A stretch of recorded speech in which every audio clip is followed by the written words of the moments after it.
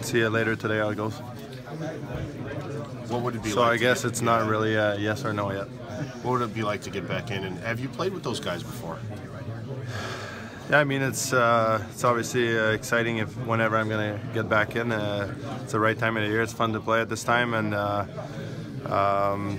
those two guys, I'm impressed with the way they play with and without the puck. I didn't really know Carp before this year, and I think he's done a really good job for us. And I feel like he's the type of player that grows on you. The more you see him play, the more you see some of the stuff he does out on the ice. And he's not flashy by any means, but he does the right things, and he scored some big goals for us so far this year too.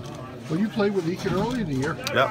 So you know Cody. Yeah, I know Eeks well. He's got good speed. He's pretty good defensively, and if I do get to play with them tonight, then I'm gonna try and create offense for them too, and do some of that stuff that I do, and really focus on my game and not really anything else, or go out of my way to do anything else than that.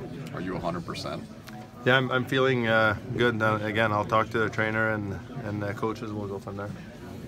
Was it your decision to go back in, or is it theirs, or is it a joint decision?